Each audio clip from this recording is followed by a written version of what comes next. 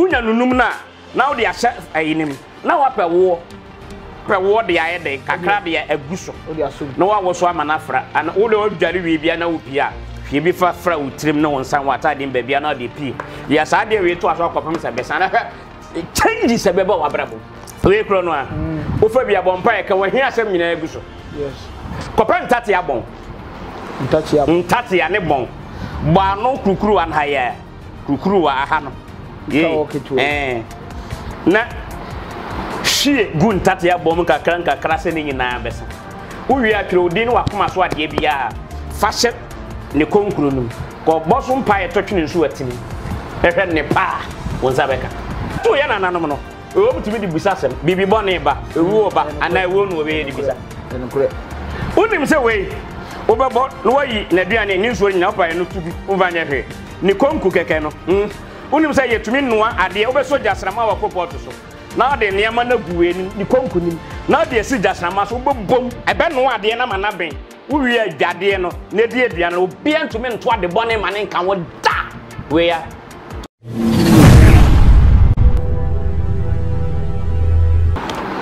Yamakwa Babagana TV1 ene yasane Apostle in AN Cosmos ena asehia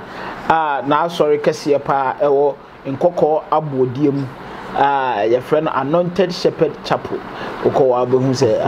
sofu panyi etiwa nyamenam ne so edin senchene ene fa hudie ebre ne ma ene yasane na hia onisa Apostle ye ba haban mu spiritual things are very deep into it. Jene ba be din komo nti obi ka na asem tamu chuku menko ba bia na ne mu aye na ope sunsun wiase no ana se sunsun sem ene obeti Apostle ya makwa Babagana TV1 nyame adom ya jemuso na bia boko de oba de adom de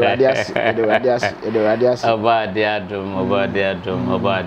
Apostle ya ijaze mu ya na edu nyame adom nse nyame nsem hwa no e manipa be ye defo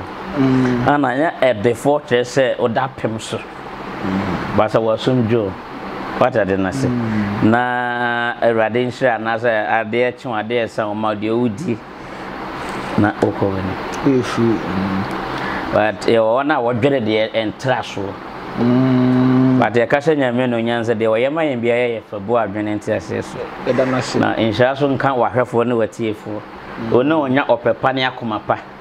hwehwe ye kire kwan ne yensem mo wase osoro befa yenso amwa ye watie eda obwa eda radias na Apostle papa ene mahun se nyoma bigu table yisu a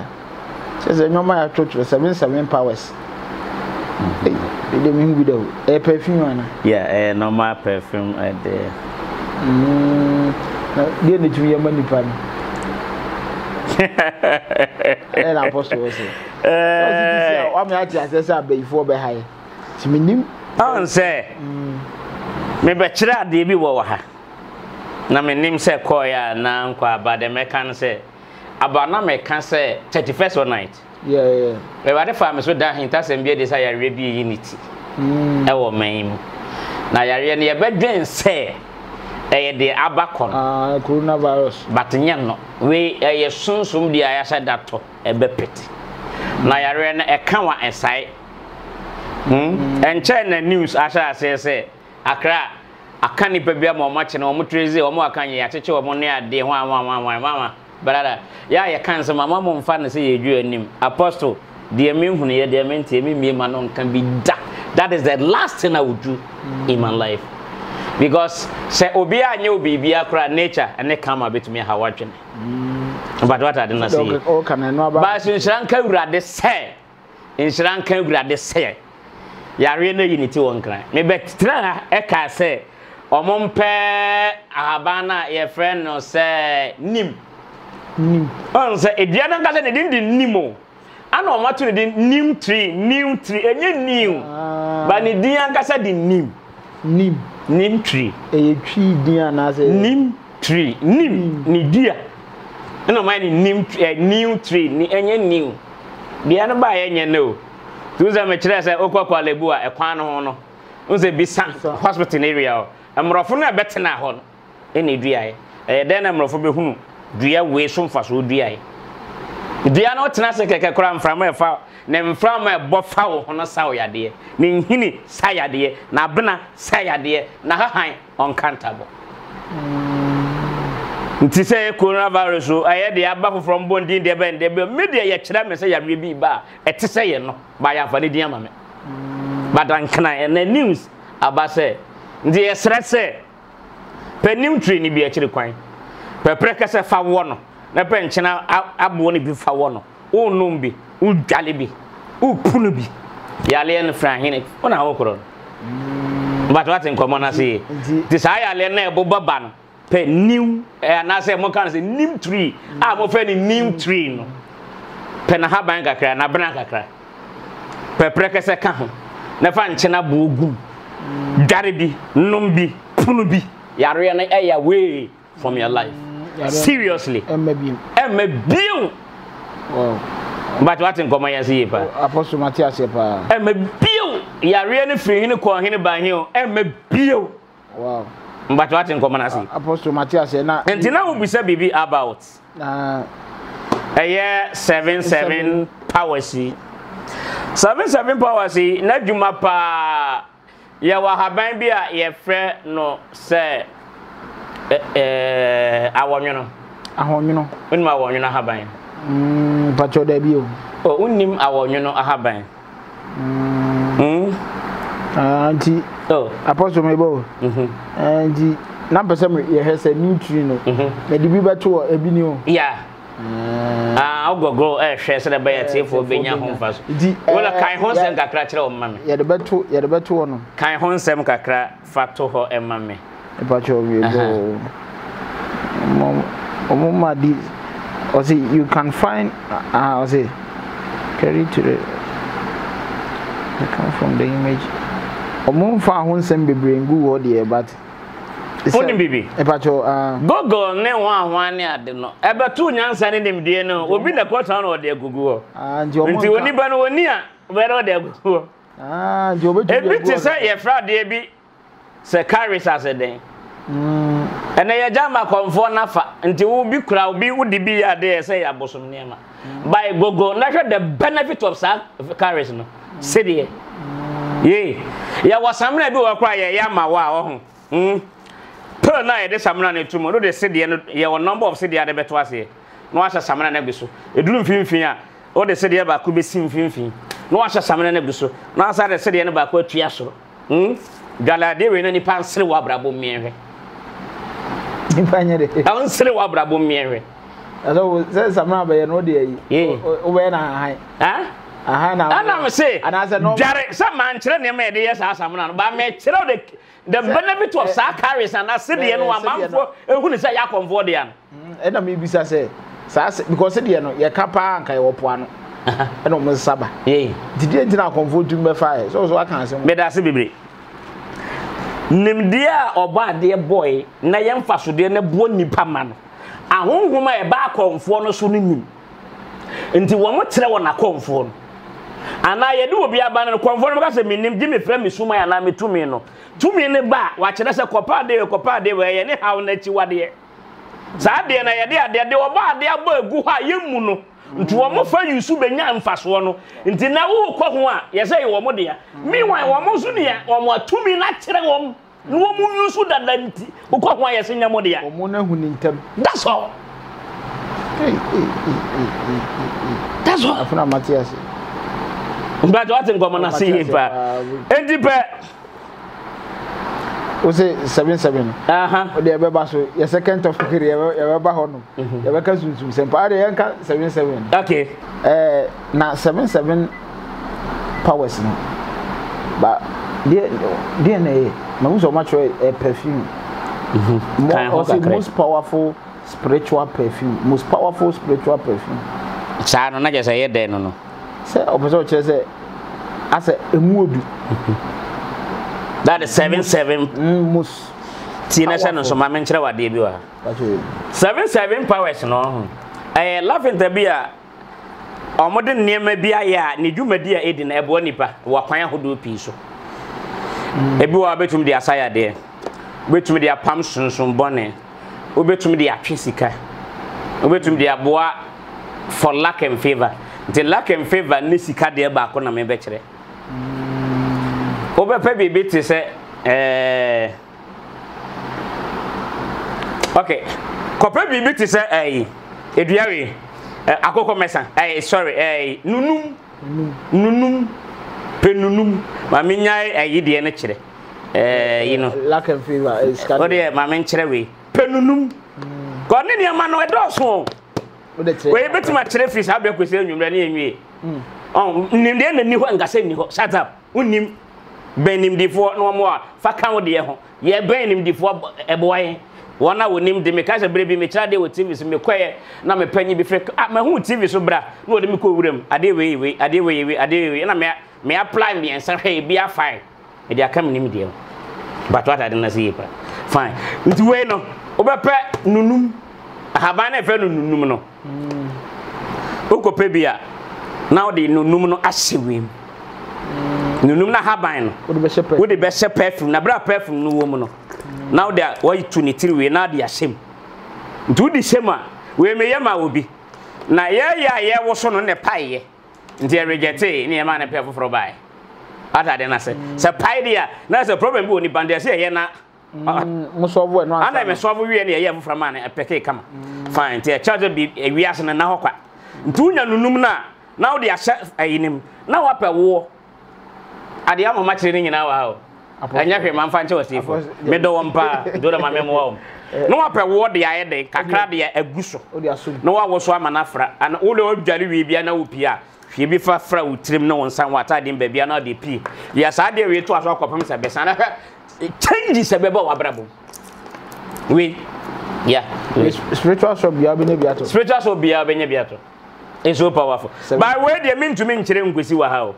apostle kada te meti o question bia o kire ba ko pe wanti o se etumi enyo sa me se me kire bia ba ko nti dia ka ne ba no hia won hia me kire o ni nkomo o friend 0244179173 we dia me sra me free afidie yi super bomodin na me bi ma wansa na mako ofa we me ana me yisu ne nsa sa de me yisu me di pi nenso asa me do na me pe wasem di warefo no so hia me seriously na so powerful thing na on apostle we enton baby a won we dey spiritual so baby a benya biato spiritual so baby a ade obenya biato anu ya se wa onim ya wa haban egumo enya haban ahodo se ba kuni mienu enya sa haban mienu ana eden egum ya wi ti sa haban ne mienu no ana ade begum na de su abom pie for days wi afiro ko otumi yi so wadwala wi a wu pia bonten no ya ne se de maye na de pie ne hwade wo ba de na modon so be true wonam lafinta no ne haban ya wo ba de abo no so tumi ekura no so anti apostle metra haban ba ko a ewo mu a na nka bedisa no dia IC bibi we ra ha na what akote ne sika nkura wa de beto asa sika kwa ye la rough of makano ha na wakan ni wakan sa ba no na osam na wore emu de uko obi en makoka asem bi wonu asem ya ne opa kekafun gwaje no nte sa na ogba ade abo no sa ha ban no a na ba eso no mfe ne broni aniwa kokko no na ba no mmene bi to ye ma obi akwa ntumi nya ade boni bia kana je mo na ba ne bi kura wa yi mu sese ya na brere ya de na ma me kwan ntumi se sometimes no over nya bibia na akai before ene de kure nti sometimes no ya na yesra wo soro se always omanim de na so yeti be che afoforo nso bi but what ya mpe pese mi kunya se ya mpe ni vo a o ko be che kwata aba na aposa de aba so yi so wi o wi kwa na o de ko debi wanchire but what in common as nti nyame abone ma de we wu yi so a wo ne ma pa de bra wo abrabom no ye mesre tadache yusu bi nemo o so be bompa eguso am days ye we no so say oh 3 o ya be ma 3 days or ba 4 days and up and here 7 days wafa days ni nyina work asre osoro aguso yusu no ano no se nyamete ase a aba bara haba ba akoka ho ma remfie ndem nkiranza ga mebisa this how person memo wa wo frem ya mekyere wa sa aba ne bi wo fikyere obibre now they account sa aba no ko ne ye won ba ko bi man fancy wo nyame nshira orade nya okese kada che misra me presa this month ya de wo yusu bi mame now they wow betena fidie so anka apostle kire ma de bi abo nto obi anko pe bi man ni bi sempa me nkyira wa de bone da na nka be se ma kire watifo me da se pinya mi so na apostle pacho kosua fufu ye oh sometimes that's a man etaji go be ka to for the kosua de o de ana anya sa oh ba se de ni kosua e bi ani hu adwen kosua ikrai ni nsu wo na yedodo sei ni nsu wo say mienu white na ewo mu no what the best red ruby ye duro no once machine tira so wa do ye fast be pick ni nsu na da bi mensuma ni nsu na ewo mu no fita no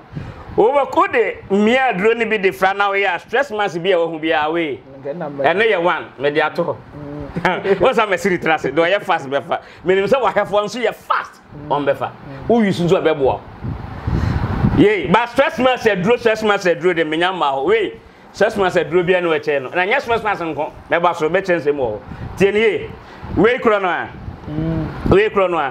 o fa bia bompa e ka wa hia asem nyina egu so yes kopa ntate abon ntate ya ne bon ba no krukuru an ha ya krukuru wa aha no ye na hie gu ntate ya bom kakra se ni nyina besa uwi atwere odin wa koma so ade bia fashe ne konkuru num ko boso mpa ye totwene nsu atini ehwe ne pa wonsa beka because osuro ana yenim difu a ochema no so abo antete ya so but wo watumi akai nipa kai mo nyina wie abe feeding ntate ya so de ya iwade nhwe wo da we powerful kwa edeche enema wo wi aso but ye nya bibia na ye mpaibo hia ne mpaibo ye very key but nya bibia na ye mpaye apostle oze ukohwie eyini gu ntatie ye beto ye nananom no o mutumi di busasem bibi bone ba ewu oba ana ewu no we di bisa enukure unim se we obebo no wayi na duane ni nsuo nyina opaye no tugu umvanya hwe ni konku keke no unim se yetumi noa ade obeso jasrama wa koport so na ade niam na guwe ni konku nim na ade esi jasrama so obebom ebe no ade na mana ben uwi adwade no na di aduane obi antumi nto ade bone mane nka wo da we ya aduane bia da bia wone ma miensa wo de beka ho ano a me kire ba kongonte senpa ho da kan de menyanga kongonte sam kongonte sam ka ho de aka de kire gi utire me ebe odu nyang yeze ngwala bambo ana me kire ho ade za ye nyang ngwala bambo na bambo enne ya na me ma me nua bi ofre bro kire ba ye bambo bi na bambo no nyenzu a wo badwale yo nyenzu a wo ye ode won side do enzu a unu ya ye ne sache we se no no udwale a do mo won sase na ade abode edwale from utire kositire ofo wo hu bi da ye ka sunsu made ya wofa ye ka ne de wonimo de be de na gu wa ezoni anti esi wo na wo body dwale free wonimo utire ba bia anso se for normal se wo dwale won pepa wo for this ye be chere mi dimi nkan wa ofa nyankwala de si ye ka bamba de ya ye wo ba ko obepe kura na de sikankuri ni haba be nso de aka ho ene mo be miensa nwoma de aka ho ni ama de adwale wo be ma pa won traw wo ba so de na sika ni di nachi oyi kada che ne ma wo ba bi we is protection hey ne ma wo ba bi kosua ne ma kosua ye no na so mo say kosua life sunsun enu ntina obi fa de twefam a wo so wo ku wato atwene no na go bede tuma fa ya potumi bi se o throw di egu kosua so no de ahwewa ma aka nsema gu so ebe ye adwuma wow oh na se wo pesa wo se obi a timi twe ne di gu ho wone ma wo do ade beka ho wo betekere na ade atugem ba ndem nse se de timi ndumi nche ne nyina wa ba do ade ma de yesi ana ye wo ba ko nso akokwa daso ama na ka no a bon no ye wo de wo betekere ho ne niam a wo de beka ho na ade akomasie esi wuram emwa no bi wo mu no uduru anu opo ne ba bi kakra emwa no ba no wagya ama no o mbewe ade ne nyina na obetumi atena se ya won tena se me yere but I can't teach all the mindimi nkyere we nyina wo da bi aye kwa baba ade abade mfaso de no wom atwa ye ho asia ba ye mu Wow. Kada je timi ngomo ya se na amanfo ntia apostle ase se da bia betra hwehwe nim bia o de foforo na eba yesua de cuz you have been with ene ma twa ye ho ahye o me no why but still na de o che me de dodo na aka ho why because me sua de nya kasa no keke debi ase unu nya kasa no keke ana we kro no a ne hono no maka no wa ha me ka de aka ho because ye kire kosua ne hono na indomie fo agbache de awie no hohoro ho na no anom no keke eyi finfiri wontirim odwenso adwenso ne kankankan kire wo efin kura nkebe me de roba ahye wo no entumi nya adwum ma kire dada na me mbese meko post na duro pa ne hono kosua ne hono me no bi nom papa me ta no anom because me mbese me kam ya to wan bo fufuo ne nyina de hia se ye kosua hono ye portrait fie die ne hono no wow onu anoma so powerful but what in come ya see apostle kadaji na bacho we so yede we dia o ya ma we ya enhaban bi ya kabom wase we dia watie fo fanche mitimi nche na apostle de ba he ye na minim se wo kokodro kura betime dibia ma me dia me mom de media ma tie fo nsa nyanum dwa na medwa eni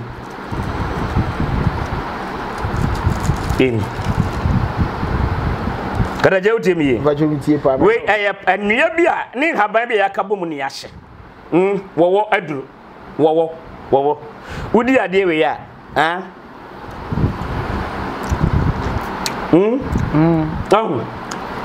wadi en fanse wata de mu nse no ya posto ye no ba ade duty aba susu ma de no life nimo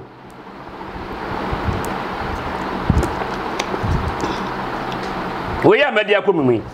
afi mi ni bi eya kwa asem de ba ya ma medi bi wo twam wo ba bi na hu se aboatea airline esan wo twam wo hakwa botra oba ko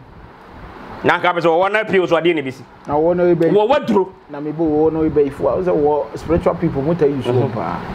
me da se on se me kire wo wa ehunu hwan keka ya na bibi tisa but when the call about sunsumu de ayasoma de bi kwa nipa na da ne ho wo and the zone to me vadro we ngoko no e no wo na kwan but normal wo aduro na me kire but what me dey yes Matias wo waduro seriously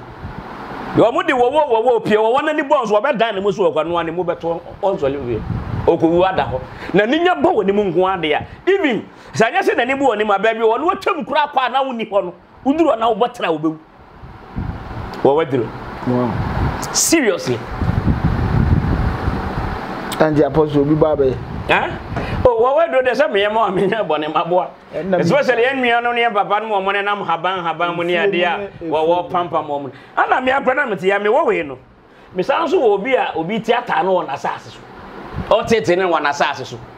sa haban wo ne ne ma mienu miensa wo de ka ho aba wo tini yo na wa ye no akotutu asase so ba bi de ya hye ho whoever be ko de adwembo ne be kwa asase so bia wo be tata wo we be wi buma tata no eto so mienu miensa wonsi wo bi wow but what in common Matias fa ye da se Matias fa o de hu adentia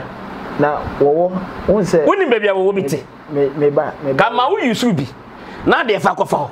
me bisa asem na wa be ka ho asem wo bechi bra meni ho wo won se spiritually and I said normal akra no muto bi di yade adawo de ne ho ne ba be yade ne body no wo enwro ho onzo mo tese wo wro no ho gu bebia wo mfa ho bi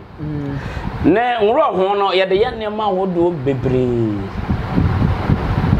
but what I didn't see but and oh kan kakra bi ya de ye ne ma ho do bebre wo nwro ho ye de ye ne ma ho do bebre no nwro ho but ne ma de ye mu odu aha ye kwa ho sheme chire ho eza no mama the questions am penny na oh da bi nya no kre de odi baba bia me ya no on say more training atete because sometimes and you will be na chire ho nsem be ba ya me mpene sa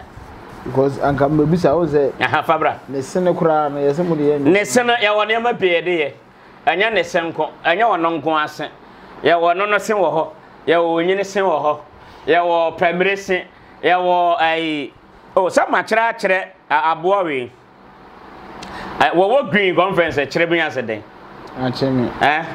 ye onim se eno no bi no ya wo na kwan bi wo ho a sa wo kire bi green wine no ya fa hye ya de ma wa on tini so obi jejew o ba bi a ye de betete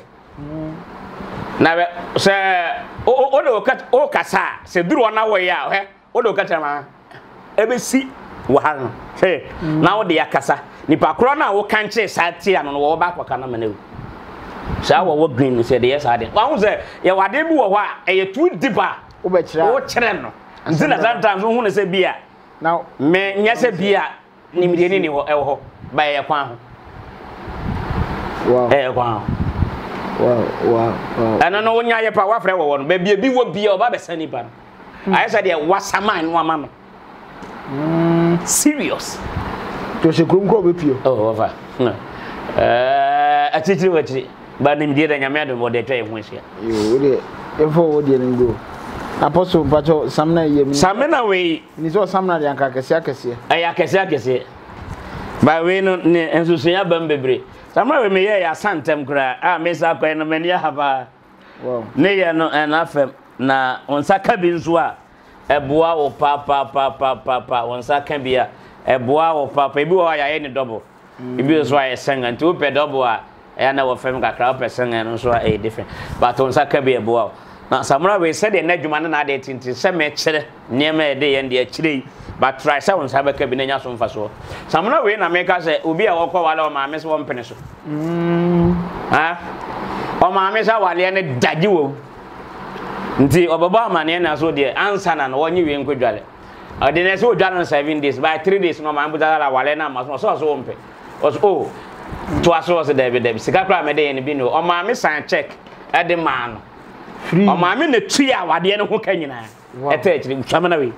we oba wanyem o dware de bi sa na ye funu so asram enka no da asram untu fa so na yale enka ana we on u dwale wie sa de sra wo skin no uskin no shine ofa o de agwa kwa yusu bi na hwa utuntum de be ya me na me ka chiro you dey yusu bi ma me just 1 week near hade ana bi ansawan kete bi ha no ni ade ofa na say me tu ganga kra me ba na sanwa peso oje yi boso enu asa o hwe ya so de na ne haye ade we na me de asase ya wu ne sa se eyi ne kala bebe no onsra nkun bi ayi we ya. And that's me women am there more. I so powerful. Both you want spiritual sunsumu de honemu ade bibia wudi dwale mbofra de kama. Ana we nso won so wudi dwale nso a se ne ma bone sunsumu ade bi di wunya wi no beda ense da nye hunhuma ware samna but solve our problems no a lot. Ise bia mo de ni bia ne kan ho. Eni e wom do so fa. We no ji wusi o hata ma ne wo no wasi ni powder no dry wine. Na what the afrasa man na ye is so powerful. O hwe bia tiri kwa nyame be fa so wankasa o be ahwe be na busu anjemfa we obi gibi water kra de aton because we use ye de esi me no ka say enne ya mama ne bi kwa dwira wow amanfo o mani abre den sa me kire no Royal TV nti wada roma amanfo guso yeah nti mama nsrem fam Royal TV anopa bia 9 to 10 every Monday 9 to 10 eja ku be humi ho live so live TV program live TV program ana manfo ante ase live TV program na obi afre ye frɛ me say me kasa free ha na we afre ye frɛ me say me kasa free ha na ma kyerɛw asima say o kasa free ha ni program ye say ne nka be say ne hyɛbre kurasika ye wo ne so medi yi bada ni bɔne na tan na chi ana ye ne say anu ne fa no nhwehwɛmu sa wo frɛ wo bi kra kɔ na busuo ma kɔhɛ de edi nya de nti a won kɔso de nti a wo brɛ ne wo ya na ma be break ya ma na kɔ nanim ni nyina ye ne wo ho ana madika ka cha se wo se lifetime me twa ya e mada na wa hwefo no so hu ne se me nkasa keke when it come to nhwehwemu a ba wona wo fa fon Fred wo hu ne se ye nhwehwemu no nya agodie o kan na ye nkan fa ni agoro ana me ka doctor panyin bi asem akra wo ne ho adwiri mo de wonye one doctor be frame me from Kumasi be me to me modi o se wa fa me video na send am ne college doctor bi no so no akwa we de am o head am me nhwehwemu ma me ye se na wo de so me ahwe was there me mpese me kase wa ben but ye kan nim dia wo nim dia na ni agema phone so wo bone nsem hwedwoma na say wa frɛ ne kra kɔ na chi kanem de onamu on nhwehwɛmu no kan de bia ye obu okwa ka fro mo frase de eba besi de asi no ene ade a ama wa lucky ade a bia yare no de nti ama yare na ba de nti a hokyere na ba de nti a all of a sudden nyama sisi ni ade a wo ya wo beko because your friend obi kra de no nim young lady o ba young lady ni de no ehwehwɛmu che se ne kra na eti ne mo no yedi a ekuta no no as ni age wo de so na ne kom bubu but ne hokyere no obere no wadi nti se wan hwɛ ne kra na mframfa nto di anye de da ma na wo boa wa ma bia me hwɛ ne dam so wo kra bob na osu adan ya wo so de na wura techem nti bibia loko na certificate bra wo ne oba bi ente say bra bi say that say na oba de bunu nsa na wo fa ba na oba ne nim say wo wie ba na wo so nim ti adena say yo nti bra wo kra no kosi asa de no pe na adwuma wo sika say wo bibia wo so papa enti na mbae eno na ye live ma pon royal tv amatena se no ana oba je se no hudwire no wote ho menie na mehwa ma na me kan sa wo se woni made ama me hudwire me mete wani mum ko ba bia wo ba nsama waka nyina so dem netifi that is research so wo fro bi kra ko na ti aka ne ya what man the solution way our fair be born from kada je manu asi so question bi wo bi ma Apostle AN Cosmos kada je questions there wo nyina no and also apostle that be me apostle question but the say e ba ha mu de ne dia also apostle say the ba spiritual dey different because nanka there was some before one de ne ho ne on say o ko ho deeper one hwa na obi dia ho viewers ne so de akoye biribi that is my problem meti wase eno ntina ma me doje ho yeah cause na no obi share that tete ho niema ye kire no wafa na o de ye biribi niema me ka se biribi obi ba me ho a o se wo pe tiu o pe bambo o pa ire duru tinio o pe bambo o pa ire duru o pe sekan duru o pe tu aduru o pe ketremade na sai ni baby over there de na me ka ja se mate won komra efiri wo frame ya be se na manfa bi ni nyina nso bie no apaso ba mentimi nya bi ma but me no manfi no because me hunu sa dwene na o pesa de no enye papa that is what frame ya manfi the nya so frame ya na ya bibia ma to bi wo betima Africa na sem bebre me hwehwe miam sa sa na connect se bo na yare no onim se obi na aye bekom no na nya obi na aye no bo nso na office e dia bo bekom na nya duabo bo so office aye dutuo bekom na nya dutuo na firi se bo akwa na ye generation ade ye fia de nti wan hwehwe ma hunhunu no wahu the solution of it nyame sha wa fefo yeda Apostle AN Cosmos ase ene wa kira de pa na me wo won de na nka mpese m kan but o se ye de besia because won sem no o say ade nipa e wo da me de ye we be dim komo say open a different way a betimi da fama how de we be kan yeah any problem ko say ye Ghana for na say even though ye na nam ko ba ye ade suro pa oh yeah almost o PNC oh obedwan yeah oh inti se utumi kire na aduro oh yeah because be bredi na aduro kra ba mo di aduro no mo say suro oh yeah aha inti apostle ene ye da ase na de beka nyina ase nyame hira na adom ne de se we na so be ye bia no yeah ma menchie mi nua be ma bi o Netherlands Farouk kada je Farouk nyame hira wona wo yire papa na o ma ne nyina abusuafo ne nyina mesra wo soro se otamfo bi mfa na ni bone hwe onya sa wodi amia awa apostle mi nsem wade nkan no abusua nyina ho wo Netherlands ni mi dofo ne mayenkofo UK US Italy mi nimba bi a me bodi enja France na fa bi o nyame yesum de enka obibia na onya obia kuma so ade emfaman me ma me Vivian oba de so o say apostle mi hu ne me nya boss me do number me ma manfo bi bre why de mafam ni de sia o soro afa wo so no ma Vivian me remfi o na se a o kan ani audio ade bia o ye di sira nyame adom nyame na aye but o fa ye nso ana ede aye de sira oni obusuafo ni nyina me das ede se apostle we no e je opema amanfo pa say abu chefo bia be ye bebre omo amaba omo kon de me ye ne ma mo kopa yeah bebre o ye ne bo akwa timi hwe wo kono de betumi abesini ade ne apɛ ho ne amante bo frɛ ya ne ato ye we da so bebre o ba na okwa sa na me ye one might be on your court case here. They say first charge say raping case. I but raping case was a bit marginal. Hey, Debbie. Do a court date in the know how.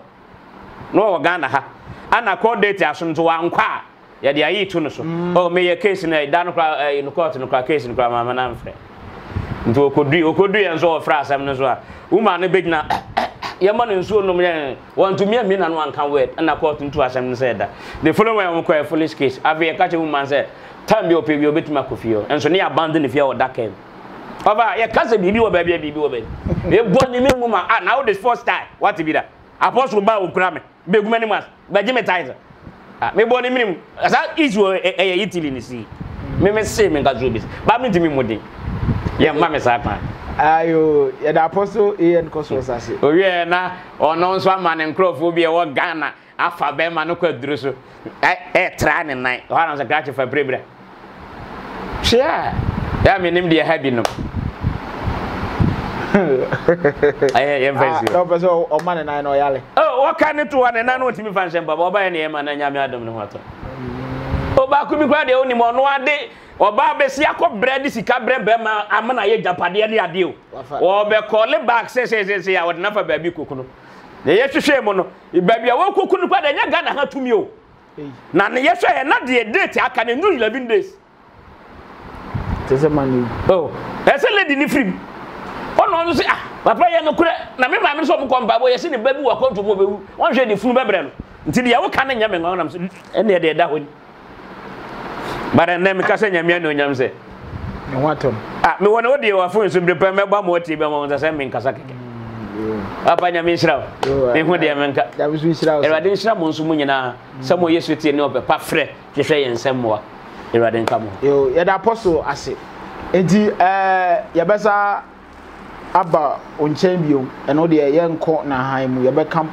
deep spiritual things. And it's not on say Bua Mibusa no say, Minya Butre. You do sa session now, obey answer those questions. You know, open apostle, baby or what,